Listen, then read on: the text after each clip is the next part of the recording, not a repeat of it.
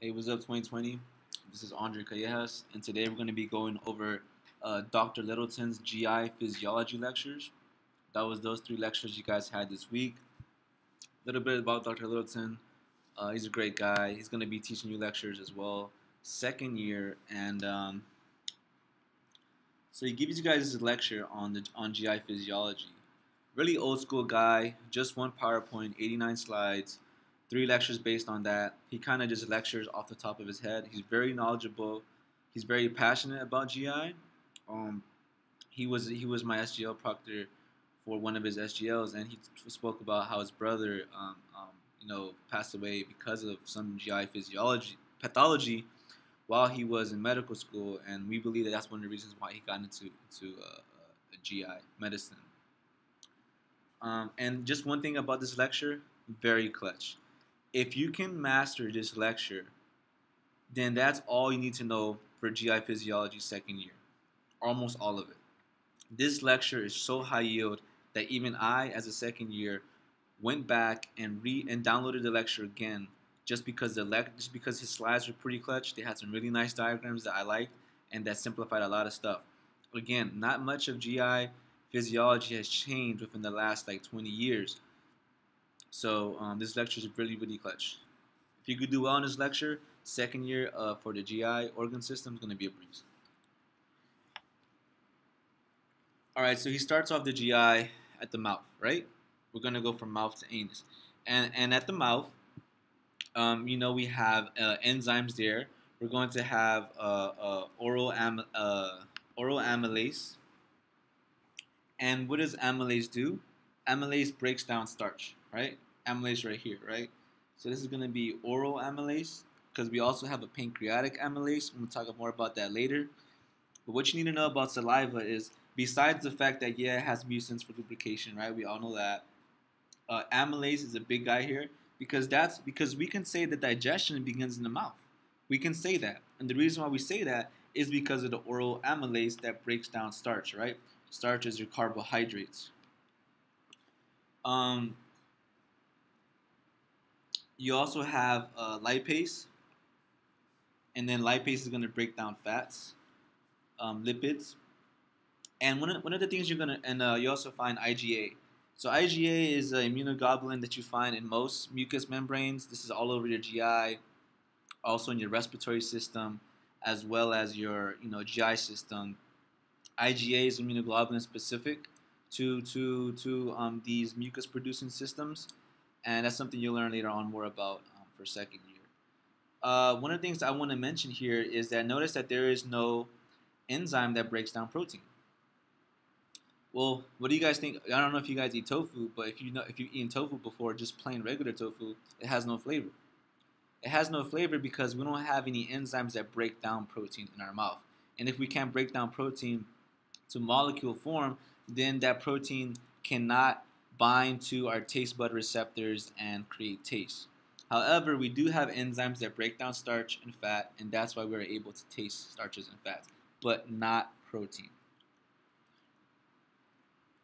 Again, he just goes over some of the reasons why we have salivary secretions. All these are pretty straightforward. Let's talk more about the salivary gland. Something that's pretty high yield here is that saliva actually starts off as isotonic. So isotonic, what does that mean? We're gonna go back to our undergrad science days, right? Right here we have an isotonic solution. Let's say in my isotonic solution I have 6 molecules, right? I'm gonna break this down, and then I'm gonna have right here, I'm gonna have hypotonic, iso, and hyper, right? In my hypotonic solution, I'm gonna have solutes less than the isotonic solution. So in this case, I'll only have probably like 3, maybe 2. Isotonic means that it's exactly the same as the solution we're comparing it to, right? So I'm gonna have 6. And then hyper, meaning that you're gonna have a lot more solutes than the solution you're comparing it to. So what we're saying here is that your serum, if we say your serum is isotonic, and we say saliva starts off isotonic, then that means they have the exact same osmolarity, the exact same concentration when saliva is secreted at first. At first. However, as saliva goes down the salivary gland, it becomes hypotonic. How does this happen? How do we go from secreting saliva as isotonic and then it becoming hypotonic? Well, if you look at this diagram, which is pretty clutch, you'll see that saliva starts off, it has sodium and it has chloride in it. And as the solution goes through passes through the salivary gland, you're gonna have a lot of that sodium come out and a lot of that chloride come out. And those charges, right, that positive charge and that negative charge is going to be replaced by potassium going in and bicarb going in. And this is why the pH for saliva is alkaline. Now, you're not going to replace every single sodium molecule with one potassium ion. You're not going to replace every single chloride molecule with one bicarb ion. So therefore, you're going to take out more than you put in. And that's why you'll start off with an isotonic solution, you'll end up with a hypotonic solution. And this is just a graph of him talking about the relationship between flow rate and the pH of which is related to the bicarb of the of saliva, right? As we see right here, when there is an extremely low flow rate, you see that the saliva contains really low. If we could trace back the sodium, it'll be over there. We can trace back the chloride, it'll be over here. We could trace back the bicarb, it'll be right here. But if we trace back the potassium, it'll be up here. So at a really low flow rate, we can see that saliva has a high potassium concentration. It has a high potassium concentration, and it has a generally low concentration of all of the other molecules, including sodium, bicarb, and chloride. And the reason why is because if saliva has a lot more time to stay in the lumen of the salivary gland, you'll have a lot more diffusion of sodium to leave, a lot more diffusion of chloride to leave, and you have a lot more time for potassium to go inside. But bicarbonate doesn't behave the same way. It has its own channel. Therefore, it's not going to go in as much. That's why ultimately, if this saliva is going pretty slow, then you'll have a high potassium concentration, which is shown in this graph. Okay. Right here, he talks about something called, he begins to talk about peristalsis, right? What is peristalsis? Peristalsis are involuntary contractions of the muscles that line our gut. And I'll talk more about that later. This is just an introduction because he starts off at the beginning of the GI, which is our mouth, and he's working his way down, right? So after our mouth, food goes into what? Our esophagus, right? And one thing about the esophagus that you have to understand is the esophagus is divided into an upper esophagus, a middle, and then a lower esophagus, right? So this is your upper, this is your middle, this is your lower. The upper esophagus is strictly skeletal muscle, meaning that this is straight up under our voluntary control. The middle esophagus is a mixture of smooth and skeletal muscle. So right there, it gets kind of fuzzy there because you have both skeletal and smooth muscle there, so voluntary and involuntary. And then finally, at the lower esophagus, that one is complete smooth muscle that is out of our control. Those actions are strictly involuntary. So what are the neurotransmitters, the kind of hormones involved in peristalsis or propagation of this bolus, right? When you swallow something, it becomes a bolus. You're gonna have acetylcholine, nitric oxide, and VIP. So VIP stands for vasoactive intestinal peptide, and we're gonna talk more about this, right? Again, this is just an introductory slide. This whole thing of propagation of food going down the tube, we're gonna talk more about this later on when it comes to like the intestines. But basically, the gist of it is this right here. I could just mention it that this is the point of it, right? you have a bolus of food, and the point of the bolus of food is to make it travel down, right? So you're going to contract certain muscles, which are going to push the food forward, and you're going to be contracting it as you go along, so that the bolus of food can be pushed forward. That's the gist of peristalsis. Um, so So what happens to that salivary amylase, right? Remember I said we have oral amylase and we have pancreatic amylase. So it's all salivary amylase, also known as oral amylase. This begins the digestion of your starches, but it isn't fully activated until it gets to the stomach. So let's say you have salivary amylase, you have 100 units of it. When it gets to the stomach, which has a really low pH, 5 to 6, that's when salivary amylase uses its full potential and most of it gets used up. So when we go from 100 units in the esophagus to 50 units leaving the stomach. This means that this pH in the stomach actually activated the amylase and potentiated it more. And you have this graph right here that kind of shows that. You can see that the amylase activity increases as the pH kind of.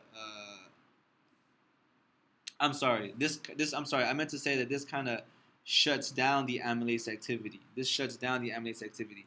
As you can see, as we go to a lower pH, you can see the amylase activity start to go down.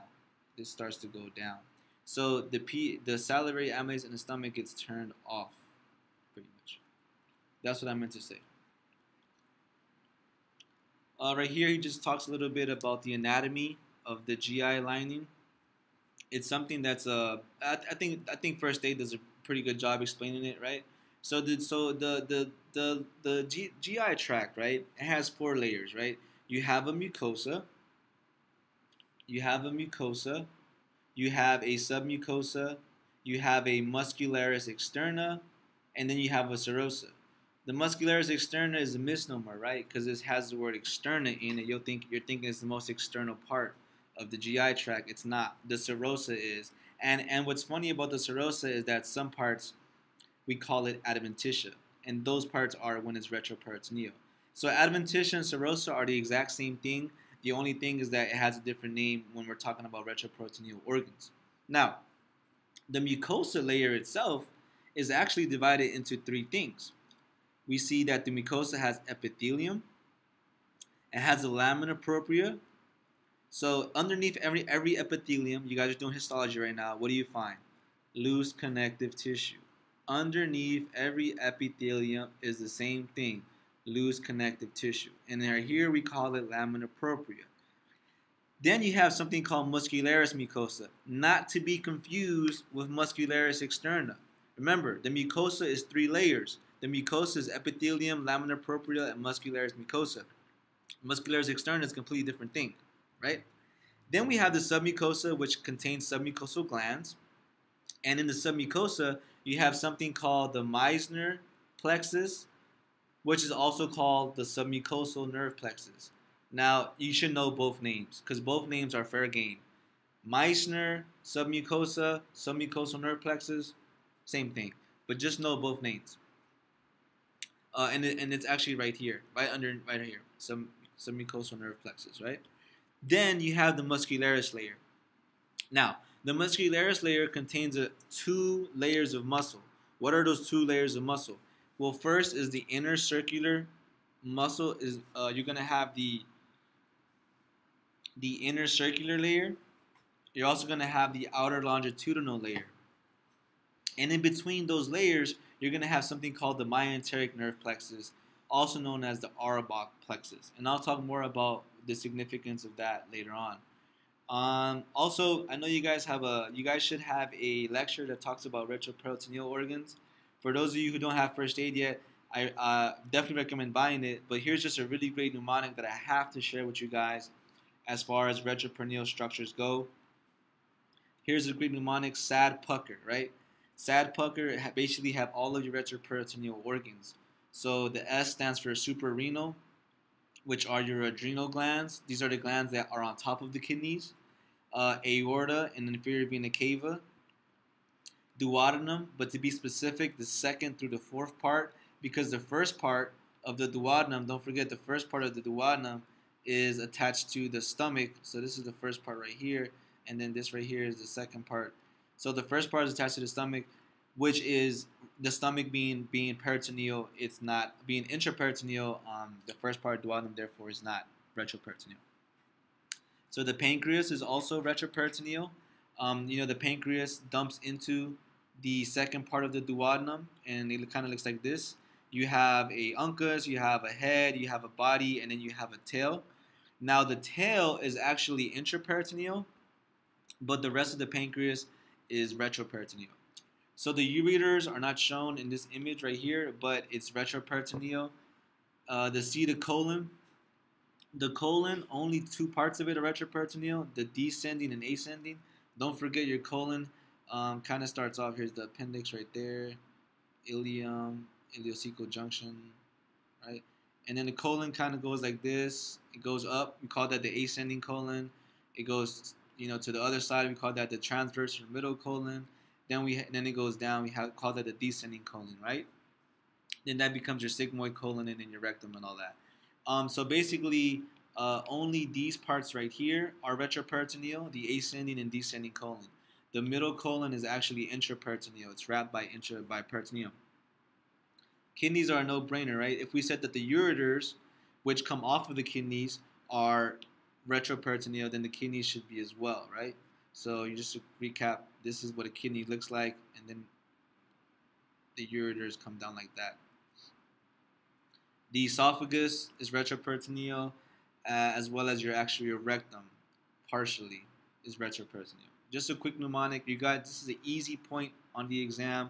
I've seen this question come up in some way, of them asking you, oh, which organ or which part of the GI is retroperitoneal. Easy point. Easy point. High yield right here. The difference between an erosion and an ulcer. An erosion is less severe. Erosion is less severe. An erosion is limited. An erosion is limited to the mucosa, meaning that the erosion does not cross the last layer of the mucosa, which would be what? That's going to be the muscularis layer. Remember that the mucosa is made up of three layers, right? You have the epithelium, then you have the lamina propria, then you have the muscularis mucosa, right? Anything before the muscularis mucosa, we call that an erosion. If it crosses the muscularis mucosa, we call that, if it crosses through the muscularis mucosa, we call that an ulcer. This is a very high yield thing to know, and it's come up on my practice questions for GI.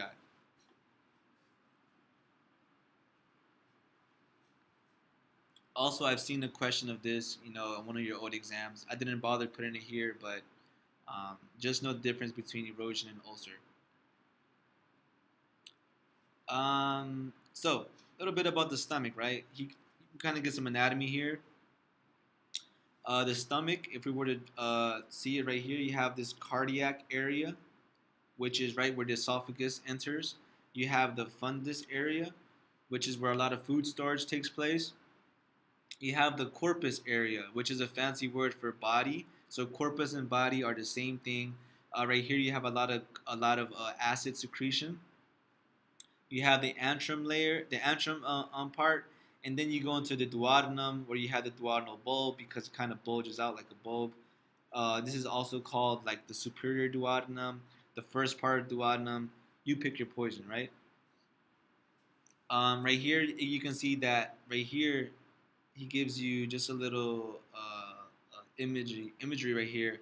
Right here, they've done what they call a barium air contrast. Notice how none of this liquid is actually inside the stomach. Well, the reason why is because your lower esophageal sphincter, which is right there, is tonically constricted, meaning that it's always closed. Unless you're eating food and swallowing, it's always closed. So if you swallow barium, then it's not going to reach the stomach because you're not eating food. This is just him. He uses this to say that the colon has a slow wave propagation. One of his reasons for including this slide is that he wants you to know that the colon basically serves as like a storage, is like a storage organ, not like the stomach that stores food, but this one stores, the stool until you've collected enough stool to go defecate. So this is the reason why he includes this slide, just to talk about the colon in that sense, right? Stool comes in through here, travels through down, and then as stool gets collected here, it's gonna distend. It's gonna distend the rectum, and that distension basically signals your brain that, hey, I should go use the restroom. So basically, right here, the colon in the slow wave propagation does more to do with storage of feces and the formation of it, right? Because there's a little bit more absorption that happens in the colon, right? More fine touches. Um, the GI tract, right? How does the GI tract communicate with each other? Uh, Through hormonal stuff. You have endocrine meaning that a cell secretes its hormones into the bloodstream, and then the bloodstream takes those hormones to a target cell. You also have neurocrine, which is, I mean, the same thing as saying, neuronal excitation, right? You have nerves that secrete their neurotransmitter onto target cells. Pretty straightforward. You have paracrine, right? Paracrine means that a cell secretes its hormones to affect the cell right next to it. Para meaning, right next to. Just a couple of diagrams, right? Take you back to a little bit of molecules and cells. Remember this? The lady who talked about the cytokine stuff. So autocrine meaning that hormones get released by the cell to bind to a receptor on the cell. Paracrine, they get released. They're not involved with no blood, no circulation. They get released and go straight to the nearby cell. And then endocrine, which you'll learn a lot more about, when you guys get the endocrine lectures. This one involves cells releasing their hormone into the bloodstream, and reaching a target cell. Just like a little cooler, better diagram I saw of that of differences between these. You could get that random question, easy point. How does paracrine signaling work? Endocrine signaling, autocrine signaling, etc. All right. So right here, this is just a busy slide, right? He throws this table of hormones at you, right, and expects you to just understand them. I could talk a lot about these, but I'd rather just explain my way through them, right? And I'm just gonna point out the heavy hitters that you guys should start working into your memory. Definitely know gastrin. Definitely know gastrin. Definitely know cholecystokinin (CCK), somatostatin, gastrin releasing peptide, secretin, gastrin inhibitory peptide, motilin. You can know that. He wants you to know this, but it's not important for STEP. So pancreatic polypeptide. Definitely know vasoactive intestinal peptide. Histamine is important. Serotonin, substance P, and maybe norepinephrine. But like I said, it's a lot for me to say here. Oh, just memorize these. But in this lecture, as we go along, you'll see the role that these hormones play. If you know the roles that these hormones play, when and where, it will make it so much easier to understand their location and what they do. So this is how first aid has it. First aid is no different. They just put it all on the table. Obviously, their lecture videos are different. They talk more about them. But I feel like it's better if I talk about each hormone using anatomy, right? Using anatomy. So let's just say you guys go to a food corner, right, and you eat the really good chicken cheeseburger. You eat it, right? The esophagus propagates that. You chew it, you eat it. The amylase in your mouth starts breaking down the starch. The lipases in your mouth start breaking down the fat. You chew it, you swallow it. That bolus of food goes down your esophagus. Propagation, peristalsis, bada bing, bada boom. It comes down to your stomach. Obviously, the lower esophageal sphincter is going to relax, right, and open up, and then that bolus of food goes down. When that bolus of food goes down, your vagus nerve by then has sent a few signals. It has sent a few signals to your stomach by then to say, hey, get ready. This bolus of food is coming down. What are those signals? Well, those signals are this. And it involves the vagus nerve, obviously, right? Vagus nerve, cranial nerve, 10. So it's going to release acetylcholine. It's going to release acetylcholine.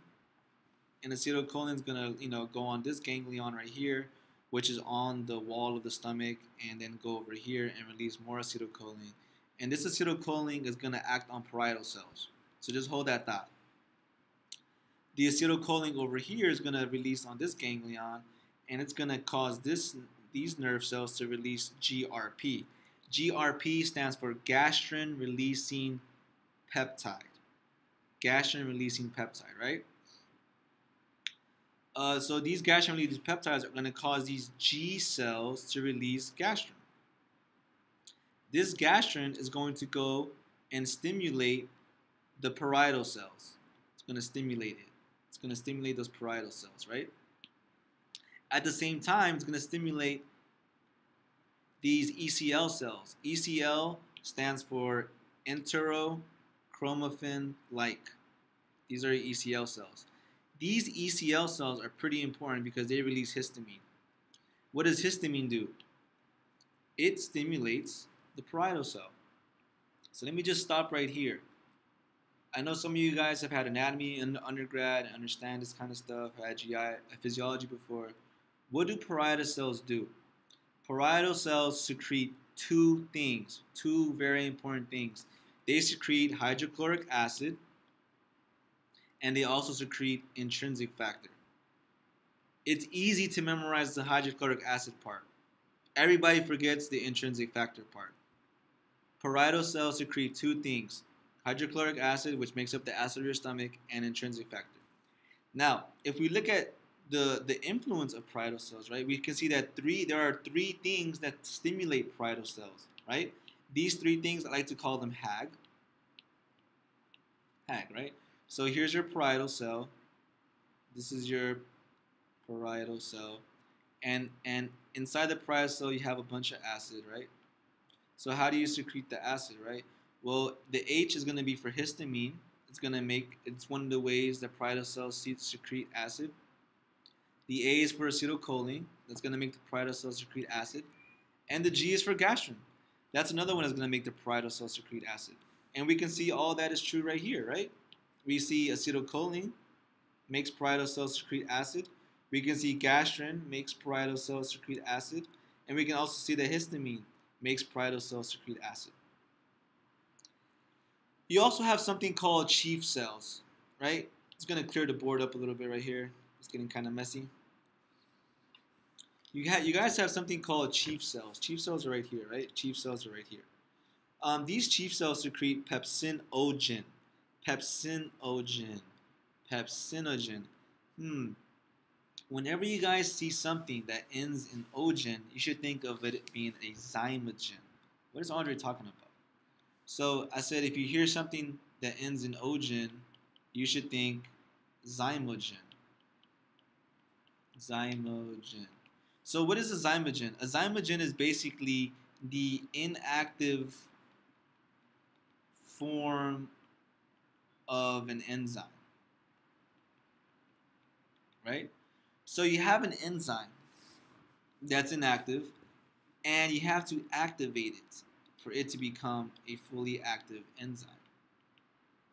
So the inactive precursor form, we call that zymogen. Therefore, if we take pepsinogen and we say that these are being secreted by your chief cells,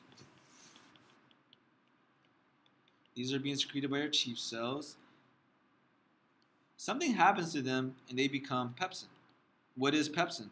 Pepsin is an enzyme that works to break down protein. There we go. Finally, you've been eating protein this whole time. When does it start being digested? In the stomach. Who's digesting it? Pepsin. So pepsinogen becomes pepsin. Pepsinogen is a zymogen. This isn't the only zymogen involved in GI. There's plenty more, and I'll show you them later on. Pepsinogen becomes pepsin. Okay, who goes around and activates this enzyme? Acid. Acid.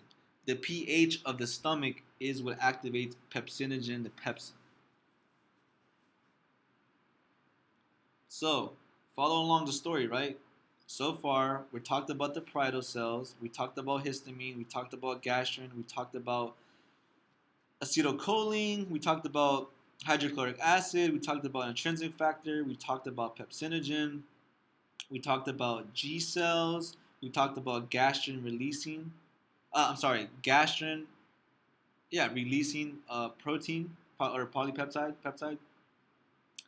We could also talk about mucus cells. Mucus cells. I wonder what they secrete. Mucus? Easy, right? Mucus cells secrete mucus.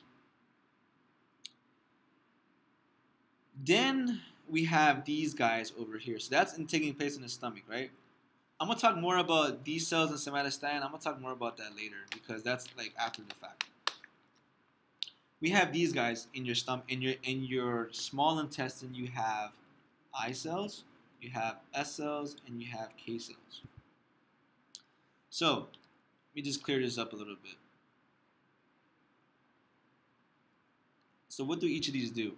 Well, I cells secrete CCK, cholecystokinin.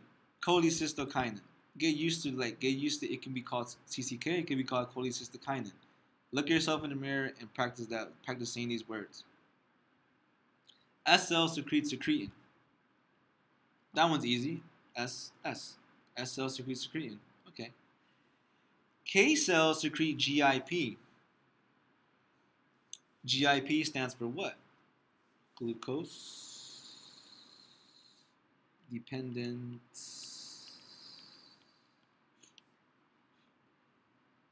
insulin protein or peptide, whatever. And that does exactly what it sounds like.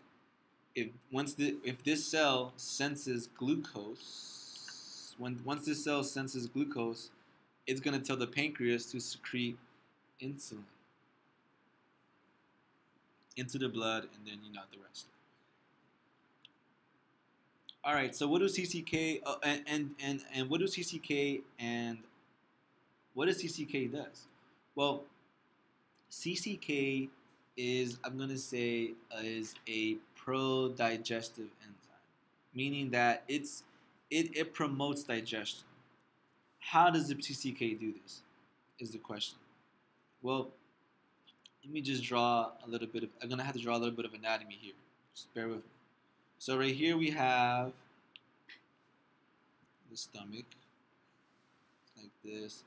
You have the duodenum, kind of go like that.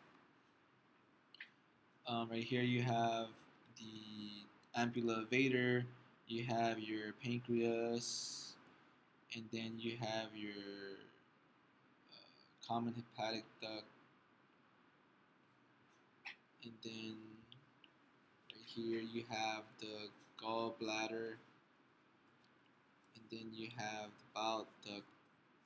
I'm sorry, so this right here was the bile duct. This right here is the bile duct.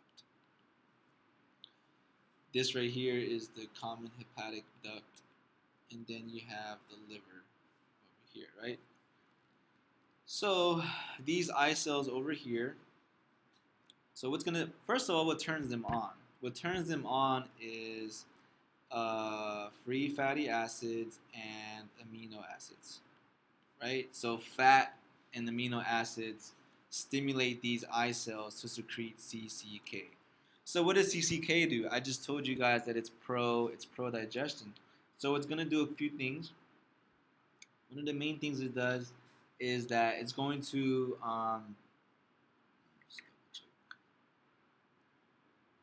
okay. So it's going to promote gastric emptying. It's going to promote the stomach to dump its contents out. It's going to promote the gallbladder to constrict, right? It's going to promote the gallbladder to constrict, so become smaller, so that the gallbladder can secrete It's bile.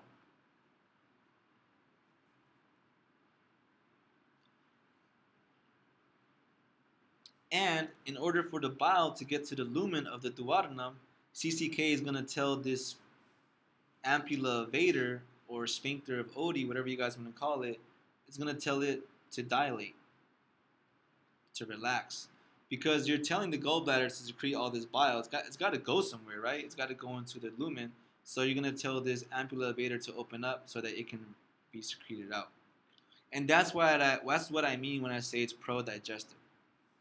So whenever you think CCK, you have to think about three things. Location, where is it? In the duodenum. Two, what turns it on? What turns it on is free fatty acids and amino acids, right? Fat and amino acids. Three, what does it do? Well, I think of it as pro-digestion. How? It's going to tell the stomach to empty. It's going to tell the gallbladder to contract and dump its bile out. And then it's going to tell this ampulla vator to open so that the bile can come out.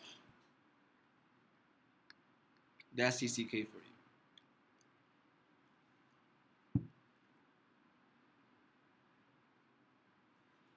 So that's CCK. Then we can talk about another one, and I'm just going to keep this. I'm going to keep this anatomy here to talk about the next one.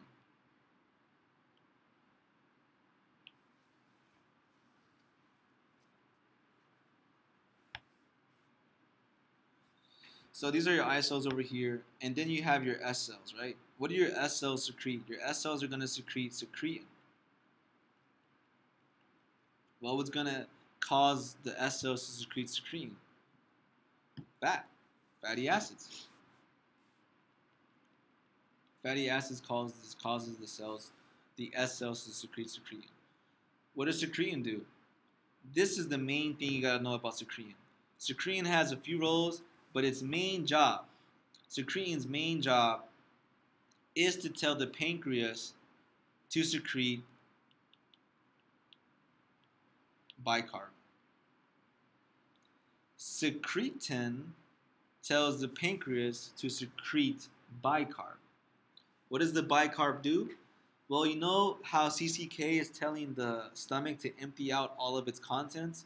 All of that contents have acid in them, right? And the duodenum doesn't like acid as much. It's like, okay, this is too acidic for me. Let's get some alkaline in here. So then secretin gets activated, and secretin says, I got you. I'm going to tell the pancreas to release some bicarb into the lumen. Boom. That's how secretin works. Location, duodenum. What activates it? Fatty acids, fats. Yeah.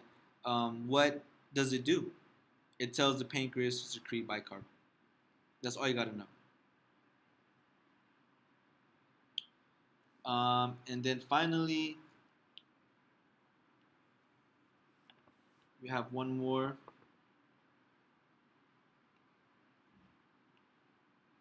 Then you have your K cells. Your K cells are going to secrete GIP, right? Glucose dependent insulin insulinotropic peptide. What does it do? Well, it's going to tell the pancreas to secrete insulin, right? And remember, the pancreas is going to secrete this insulin into your bloodstream. So the insulin is going to go into your bloodstream, right? You're going to go in your body and tell cells to absorb glucose, right? To let glucose go inside the cell. So what activates it? Glucose. What does it do? It tells the pancreas to secrete insulin into the blood. Where is it? In the duodenum. Those are three things you got to know about each hormone in the GI. Where is it? What turns it on? And what does it do? If you start learning this now that you're in first year, second year is going to be so much easier for you. So much easier. Now, mind you, there might be some nitpicky things that these hormones also do, but for right now, this is more than what you need to know. And with that, I think I talked a lot about that. Let me just go back here and let's look at what he says right here. Um, like I said, gastrin is right here. Gastrin, what do we know about gastrin? It's secreted by G cells. Okay, we know that.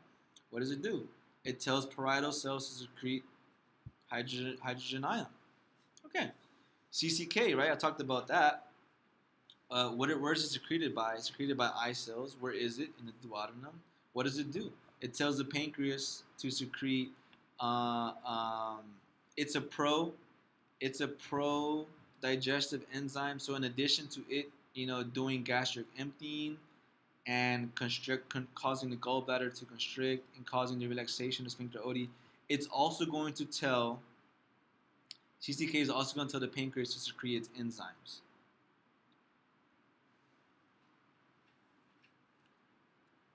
Because the pancreas has a crap ton of enzymes in there, and CCK, like I said, is pro-digestion, so it's also going to tell the pancreas to secrete those enzymes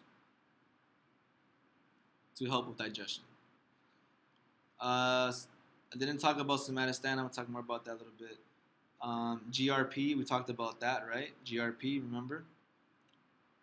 This is being released by your nerves, secondary to acetylcholine, synapsing on that, and this is going to these are going to these GRP cells are going to cause your G cells to secrete gastrin, right? And then some of that gastrin is going to go to your ECL cells to secrete histamine, right? Secretin, I talked about that. Just go back to the GRP.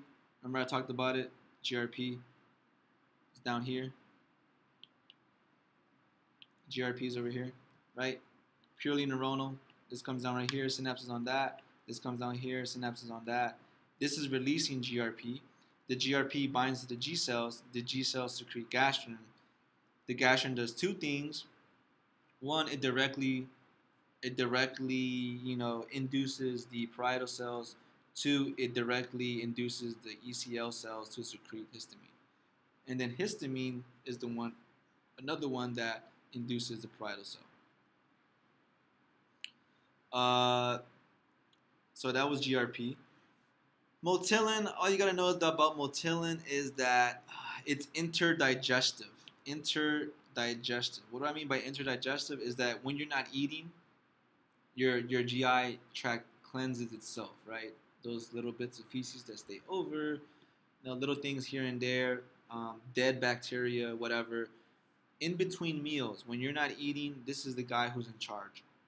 Motilin is the one that's in charge of what they call your MMC.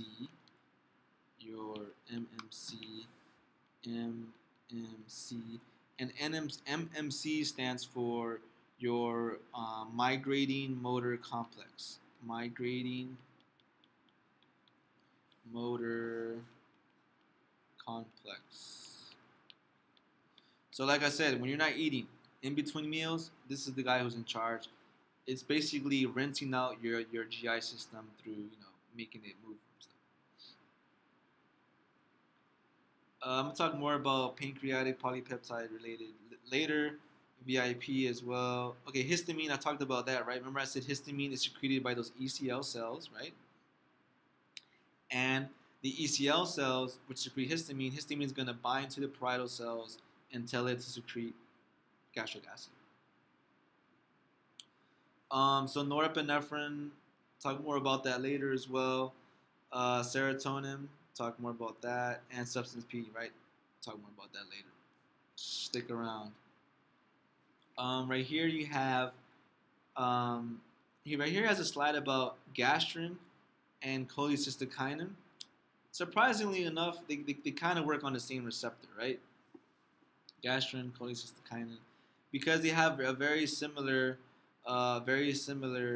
molecular structures. Right here, I think what he was pointing at, and very similar structure. Why is this important? I think that's just this thing is that because as you can see over here, how first aid kind of has it is that gastrin, this gastrin molecule, binds to the CCK receptor that is on the parietal cell. So this right here is a gastric parietal cell, this whole blue thing. It has a CCK receptor, and that's what gastrin binds to. What also binds to that is CCK as well. So this is a really good picture of what I was talking about when it comes to what I like to call HAG. So this is H, A is over here, and then G is over here, right? HAG, HAG. Whenever I think HAG, I'm thinking these are the molecules that stimulate the parietal cell to secrete acid. Like I said, histamine right here binds to your H2 receptor, and it's a G coupled protein receptor, so it's going to cause a cascade of events inside the cell. Ultimately, it's going to increase CAMP, and then CAMP is going to be the one that's going to aid with the hydrogen ion secretion. You also have acetylcholine directly binding to the M3 receptor, and this is also a G coupled receptor, and this is going to cause you to secrete more hydrogen ion. And then gastrin, I already talked about that, right? Now, yep. Let's see. So, with that, I have a question for you guys. So you guys know the deal. Just go ahead, pause the video, and answer this question. All right. So the question says, which cells of the stomach are responsible for secretion of an acid? So acid, I'm thinking. What do chief cells secrete?